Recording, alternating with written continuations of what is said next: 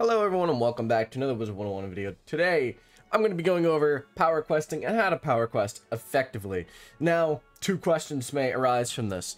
The first, Noah, what is power questing? If you're new to power questing, basically what it is it's when you have two separate accounts. Obviously, both need to have membership, whatever.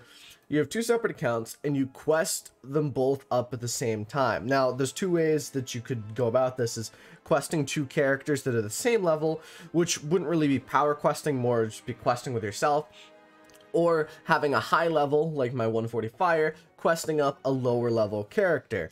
And this makes it go a lot faster. So, there's that. And then the second question that may arise is, Noah, how do you power quest effectively? I mean, it's just power questing. Like, it's obvious. How can you do it in a more effective manner? Well, I'm here to teach you that. So, first things first, the introduction to power questing. So what you're going to want to do is you're going to want to launch the game and have both accounts. You have to launch the game, sign into one, press play, then open the launcher, because you cannot open the launcher twice. So do it like that, and you'll be fine. You get both of them open, and you're fine. Now, what you're going to want to do is you're going to want to turn off full screen mode, and then you're going to want to find which resolution is the best for you.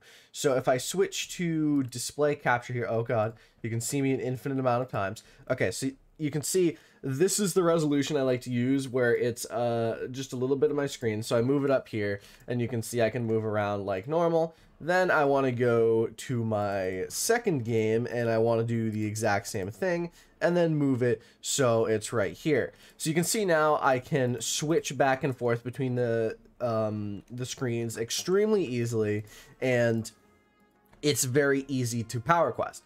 So there's that. The basically what you're going to want to do is you just want to quest with one of them, and then the other one will teleport, go into battles and stuff. Now I'm going to tell you how to do it effectively, because effectively is what is a different story. It's a completely different beast to tackle. How do you do it effectively? Well, there's a few things I want to say. First off, is, as I said last video, mark locations are very, very good, but in this, with power questing, sometimes you don't need to leave a mark, because you can just have your second character teleport to you and then use them as a mark location, so they stay where you want to be. So say I marked my location back there, and now I want to go back. There you go. I go back, my fire's here. It's like a mark location, but without costing mana. That can be very useful. You can also leave multiple marks on other characters, or like you can leave a mark on one character, a mark on the other character. Use it to get around a lot faster. Definitely one thing to note. Sorry, I just started spacing out like really hard. Another thing you want to know is getting caught in battles. Like I've mentioned in the past, you escape quit. It might be a bit harder with two people, so you might want to flee. That's something to note. Let me pause real quick and gather my thoughts. Oh god, I can see myself an infinite amount of times. Whoa. Let's turn game capture back on now that you've seen it. Sorry, I need to gather my thoughts. I lost them completely. Alright, so from here on out, the tips I'm giving are less, they're more just general tips that I want to give, because I think that it's important to note. So first off, if you have a high level like a 140 with even decent crit and semi-decent damage, you do not need to use high level spells for a lot of power questing. So what I mean by this is that in Celestia, you can still one-shot a boss with Meteor Strike on a fire. You don't need to bring high level spells until maybe, in my opinion, Avalon.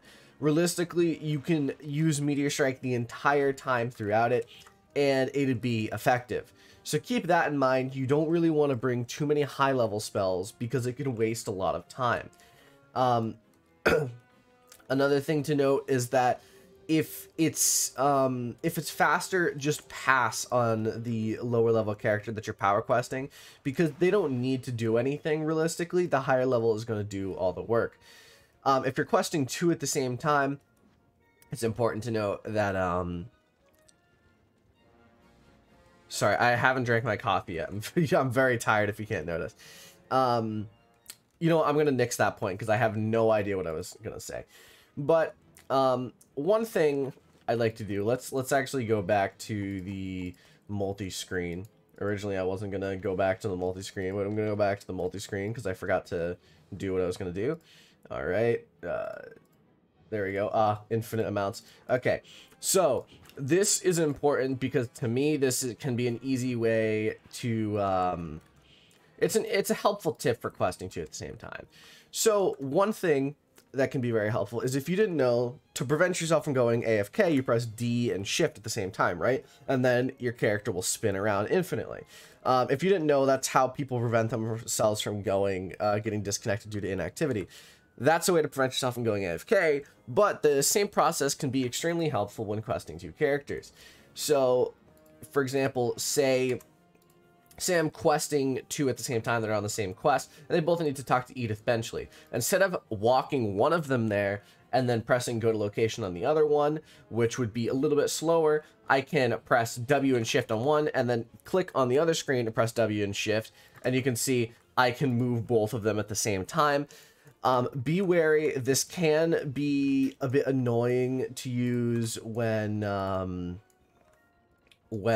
you don't want to get caught in battle. If there's like some kind of battle, it can be extremely hard to navigate, but you can see it with enough practice, you can get used to navigating 2 at the same time without getting in a battle. It can be a bit difficult though, so keep that in mind. You just want to angle them, you know, where they're going. So you can see, I have a lot of practice with this because I've quested up myself a lot, but it can be useful to do stuff like this to get places, because, you know, if one person wants to walk one place, one person wants to walk the other place, that can be a useful way to counteract that. So that's all I really wanted to say in this video. Let's do that. Okay, there we go. That's all I really wanted to say, like how to effectively power quest. I'm sorry this video was a bit more disorganized. I honestly completely forgot half the stuff I was going to say while doing it because I am very, very tired. But that was the gist of this video. I wanted to show you how to power quest, how to do it effectively, give you some tips on it. Let me know if you found that helpful, if you found this useful. If you have any tips for power questing, leave them in the comments section below. But that's all I have to say for today. If you enjoyed, drop a like, hit the sub button, and I will see you in the next video. Have a fantastic day. Thank you all for watching.